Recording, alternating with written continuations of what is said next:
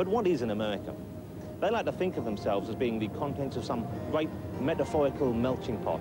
But I prefer to think of America as a delicious blended drink in which various cultures have been pureed together, each having left a solid bit of clumpy matter that stubbornly refuses to be sucked up the straw. And that's the drink we're serving this evening. So open wide and prepare yourself for the tasty treat we call Americana.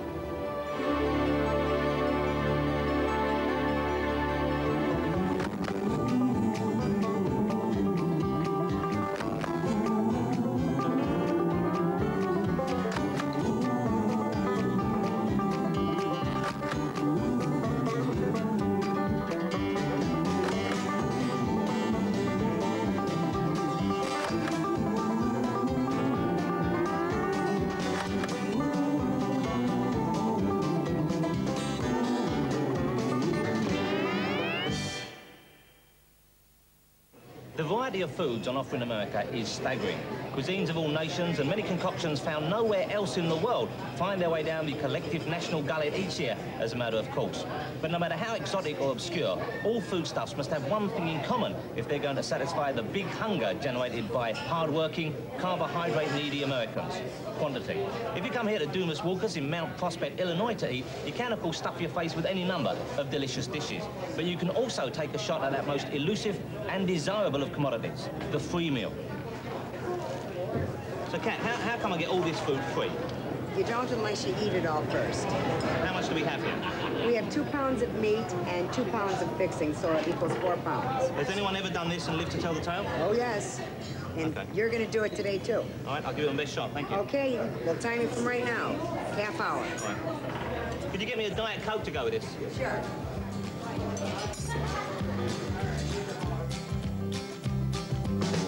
Only in America would a restaurant reward you for being a pig.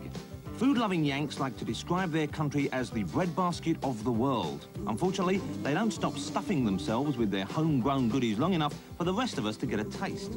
The USA produces so much food and is so proud of that fact that they no longer seem to know if they're eating through actual hunger or just over-consuming to be patriotic. As far as food, I'm a pizza freak. Oh, I'm definitely proud of the hamburger. I could eat a hamburger every day. I think of Southern fried chicken, cornbread, grits. There's a lot of soul food around still. Maybe a black-eyed pea or two. Chitlins, for example, which are pig innards, but they've been cleaned very well. And a nice piece of apple pie with some ice cream on top, vanilla preferably. That's a real good American food. The tomatoes we like real well. I had 3 for breakfast. The wife doesn't like tomatoes, but then we have the cucumber. The whole family likes that. America has a higher percentage of obese citizens than any other nation on Earth, even Germany. It's no coincidence, then, that Americans came up with the concept of the diet product, a low-cal item that is combined with the fattiest foods known to man to make what is known here as a balanced meal. I'm not here to mock the well-fed, but rather to celebrate them. And to do that, we must face facts. Americans are big, they're huge, they're fat. They're fat because they pile their cheap, abundant, stupid food high as hillocks in their big, fat, stupid shopping carts while they waddle through the humongous supermarket you find on every corner. Sure, we've got supermarkets too, but the supermarkets in America are so overwhelming you need a native guide. Mine is the writer and executive food consultant, Meryl Marco. That's right, I like food. I've been known to have some. Yeah. Meryl offers keen insight into stupid, fattening food, although she herself can only aspire to someday being stupid or fat. Big fat guys is what we're all going to be. Big fat stupid there are an guys. awful lot of we're there first. Really fat people in America, aren't there? I mean, it does seem to be or it's not really fat so much as more of a pear-shaped kind of a thing, which I think is more attractive. Yeah, sort of an attractive obesity. Yeah, you're saying there's something wrong with being fat. No, I think it's quite pleasant, but it's like a national look now, isn't it? That's right, it's a national look. And then there's, but then you seem to spend an awful lot of time selling stuff which is, and presumably buying stuff which is fat-free and diet and no-cal or low-cal, and it doesn't seem to be doing any good whatsoever. That's an interesting point. It's the only point I have to make on the subject, so I'm really pleased it's an interesting one. Or else, where would we be then? We'd just be left high and dry with nothing to say We'd be here about walking by annoying this guy. How you doing? Easy white as I it can is. recommend some of the diet products of that. Now, see, talk about that. Now, here, this is pretty funny. Aunt Jemima Light. It's light pancake syrup. Pancakes, this is only half the calories. Pancakes are what? Well, there you go. You're laughing. You can feel those pounds falling off you as you eat. You're in the cereal lane. I suppose that's what it would be called. Cereals are one of the best things that we sell here in America. One of the big major food groups. Yeah, it is. It's one of the 4 food groups. You got your cereals, your diet colas, your pasta salads, and sugary treats. Well, I noticed here that most of them seem to be linked to either a famous person or sort of cartoon character. That's right. But see, I've seen the Paul Newman one I've actually heard of. Yeah, Paul Newman's got a pasta sauce. His is distinguished by having real wacky copywriting here. Yeah. See, I don't even know what it means. I think Paul Newman lost his mind. Here, Working 12-hour days, wrecked, hungry, arrive home deserted by a wife and children, cursing, scan the cupboard, now, one that can't packet be him. You spaghetti. suppose Joanne Woodward left him? That's Tom Selleck he's writing about here, isn't it? So, this is Burt Reynolds' spaghetti sauce. We've made a terrible mistake. Then we've got... This is Sinatra's got. Oh, yeah, Sinatra. That's quite a nice picture, Frank, actually, isn't it? That's sort of like the... That's from like about 69, I would have thought. How come he hasn't chosen one of his more recent publicity snaps to put on there? I think this is the last time he ate any of his own sauce. And you could put this in with the Sinatra toupee kit that you can buy in the other aisle, I believe. Right. So celebrity endorsement is the big thing. Is it all for just personal gain? Because, or is well, part of the reason is when you look into it, the celebrities have such wonderful lives. Yeah. Like we learned about Princess Di. Yeah. You know, when you look beyond the facade, it's solid people who really have advice they can give you. And let's think, who better to endorse food than a bulimic? Well, she hasn't got a food yet, but it can't be far beyond. I'm sure American manufacturers are on the phone permanently. Well, all the celebrities in America are all either in rehab clinics or they're like, you know... But that's a great... I'm just thought of because she's a reformed bulimic, so she could do a commercial that says, something I can keep down. That would be the tag, wouldn't it? That would be good. You like crackers? I love them. Yeah, well, these are my favorite. I buy these because I like to root for the little guy. They have this slogan, surprisingly delicious taste. So they were sitting around at a meeting and maybe they thought, actually, these are quite good after all. Yeah, it's like such low self-esteem. They're saying, we're edible. Sure, we're edible. You know, that's why I buy them. It's kind of, I like to root for the little guy. Because at their meeting, they probably have other crackers there, which they really enjoy, and then they're forced to eat their own product, and they say, oh, it's not as good, but surprisingly delicious. That's rather sad, isn't it? Yeah.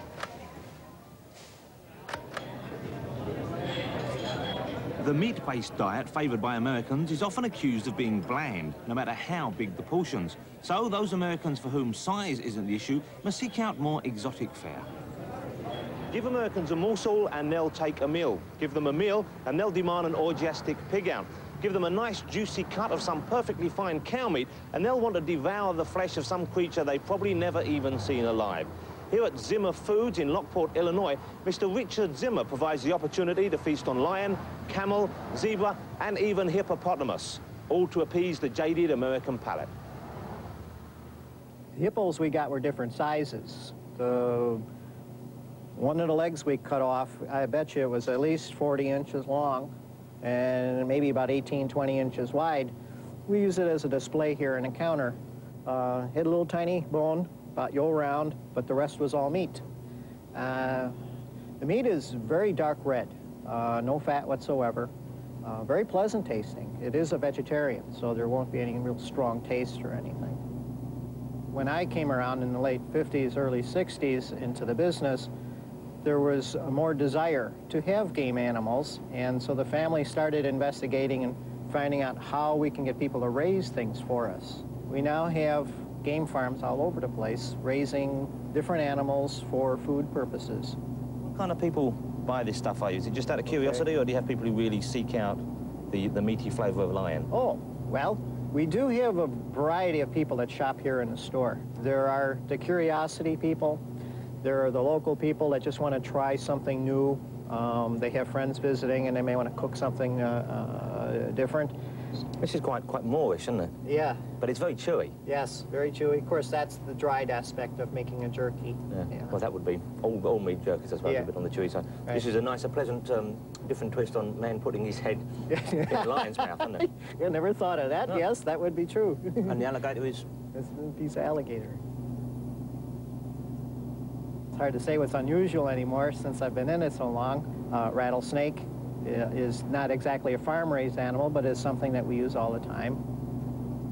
We have a back order of hippopotamus. Now, you can't keep it in the store. It's, it goes out so fast. It just walks out on its own? Yeah, it goes, not on its own, but it gets helped by a box. What about the strangest request you had? You ever have someone phone up and you just said, this person is sick? Well, we get requests for monkey all the time. I have calls for dog and cat. That would be unusual for a meat business. Of course, horse too, but we're not allowed to handle horse here. Do you ever get anyone come up, and then please don't be offended by this this question, but do you ever get anyone sneak in on the side and say, I've got a yen for some human meat? Yeah. No, not yet. But what about if I'm doing it now? I'm saying, Richard, yes. I just want a little bit of shank. Bit of human Then we thigh. direct you to the nearest hospital. I'm sure they're cutting them off all day long. Yeah. How are you doing there? You got about 10 more minutes. Yeah. You got to finish everything on the plate. I'll be fine. Okay, thanks. Can you give me another Diet Coke? Sure. Food stores in America do offer incredible choice, and nowhere is shopping easier. But that doesn't mean it's convenient. There's one annoying obstacle. You have to get out of your car. But the lucky citizens of Faraday, Louisiana, can choose from an almost limitless array of gourmet goods on the go. That's because Faraday is home to one of America's first and best drive-through grocery stores. Hello, may I help you? How are you? It's the Pick Quick drive-through grocery. The theory is, if food is designed to give you energy, why waste that valuable energy obtaining food? At the Pick Quick, you don't. Shoppers can rest while Frankie Jean Terrell, the sister of Jerry Lee Lewis, scurries about fetching their groceries. Come back and see us. The most popular things that we sell in this store would be, we start off with Coca-Cola and milk bread and then daiquiris, and you go on to bourbons. We have wines, we have food. We should have named it a general store because we have a lot of just general merchandise. How do your customers find out about the place? Do you advertise? We do not advertise at all. The only thing is just word of mouth. It's good. It's like if you're good to someone or something tastes good, you're going to always come back. If you're treated right, you get a hello, may I help you? Thank you and come back. Those two things are important. It's very simple. To make a bit, you've got to work. We do about 16 to 18 hours a day, 7 days a week. If only the register would go faster. It is, of course, a huge success, so it's lucky that years of breathing carbon monoxide have apparently had no ill effect on Frankie. 100. I'll tell you one thing, we've got some great customers. Our customers come back because they like the way they're treated. They like the conversation, they like the flow. Hello, may I help you? And thank you and come back. How are you today? Those things are forgotten. I think we're losing it. I think America's losing the personal touch. Everything is extremely fast. Everything's mechanicalized. Everything is just pushed to you. You know, it needs to be, hello, handed to you. And hello, may I help you? You know, those things stick to you. Once you've been to a restaurant, don't you always remember the lady that said, thank you and come back, and if she really meant it, you can tell it by her eyes. Why do you think they like it? I mean, how much time are you going to lose just parking up and coming into a store? You're not really saving that much time, are you? Yes, you are. Yes, you are. If you have to park a car, find a parking place, you must lock the car. What about the children? What about the family? What about the danger? There's danger in America. There's danger everywhere. The ladies come through late at night to get their milk, their bread, their soups, their cooking things. Everything is done late at night, and they don't unlock their doors. I've noticed that. What about danger for you? You're here maybe just with your kids. It's every store in the area has been robbed. Each store, more than once. We've never been robbed, thank God. So far, we have not been robbed. Americans like to think of themselves as hunters, not gatherers. To them, foraging for food is no safer than it was in caveman days. Of course, Cro-Magnon Yanks would probably have devised drive-through grocery caves. Do you have any kind of security or any kind of weapons around that you would use? We have weapons, and we have, of course, we have weapons. We're Americans. We have weapons. We have them in our home, in our store. We have a camera, but it doesn't even work. We don't have tight security. Only the family. Although she sells no petrol, Frankie's customers can still get tanked up. We have a lot of mixed drinks. We have a lot of bourbons. We have a lot of wines. We carry a full line of wine. We have everything. So you give people in cars drinks to drink as they go? Yes, package to go only, not to drink on the premises. It's with a lid, covered, give it to them, and they go home, drink it safely. The law says you don't drink and drive, so they don't do this. The law says you don't drink and drive, so Frankie's customers don't, especially not through the straw she provides. You got it worth, thank you. Y'all come back. Have a good evening. All righty.